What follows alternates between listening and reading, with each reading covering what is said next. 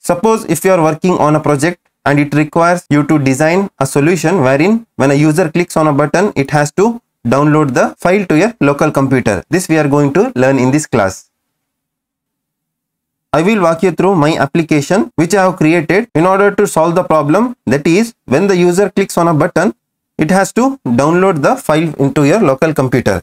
Now this method you can use for a couple of scenarios. One scenario is you can store your file, that is whatever you are trying to download, in the resources section over here.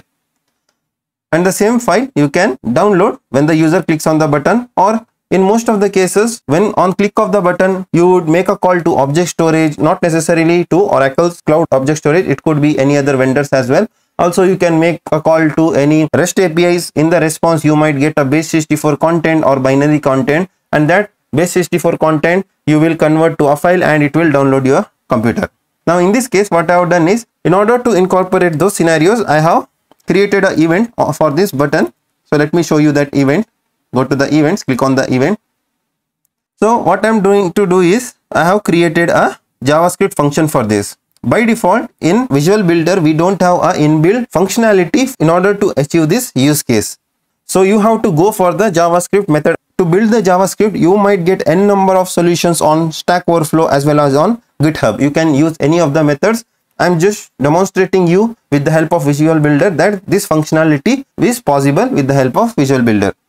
So this function, that is download file function, I have created in the page level JavaScript function. I will walk you through this shortly. Now in this action chain, instead of call function, you might have a call to a REST API, or you could make a call to the integration or other services and get your file in the response. So I have considered that I am getting the response in base64 format. One of the input parameters for the JavaScript function is base64 content. Next is a MIME type. Like this will have information like what file it is of, like the PDF file, Excel file, Word document, so on and so forth things. And next is a file name. I will click on this assign and show you. This is one of the sample base64 content for one of the PDF files. I will show you when I download this from the browser. Next is the MIME type.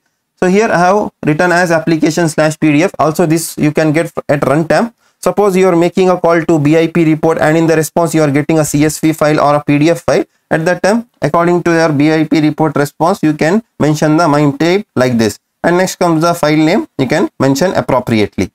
Now I will walk you through the JavaScript function by clicking on this go to module function. I have created this download file JavaScript function with 3 input parameters, base64, MIME type and the file name. I have created this base64 to array buffer. So this function I have created in order to convert base64 content to a buffer, that is array buffer. So that I am using and creating a link and it will download the file to my computer. So I have made use of this link.clickoff. So you will get n number of solutions on the Stack Overflow in order to achieve the use case as well. So this is one of the method what I have used. In this case, I have considered that I am getting the base64 content of the file and that I am converting to a file and downloading to local computer. In your case, you might get this in a binary format or raw format, n number of formats you can have for a file. So let me just preview this application and show you on the browser. So I will click on this file. So what it will do is it will make a call to event, and in the event it will make use of the action chain, and in the action chain I have made use of the JavaScript function in which I am sending the base64 content, MIME type and the file name, and I am getting this file. I will click on this file.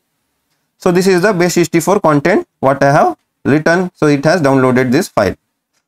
So like this you can build the functionality in your Visual Builder application. When the user clicks on the button, it will download a file to your local computer.